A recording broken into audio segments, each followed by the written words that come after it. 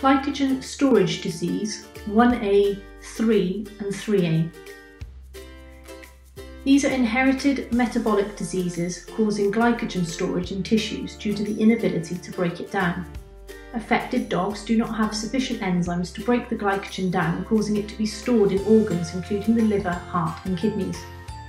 Mode of inheritance is autosomal recessive, and breeds affected include the curly coat retriever, the Maltese, the Murray River retriever, the Poodle and any mixed breeds containing these.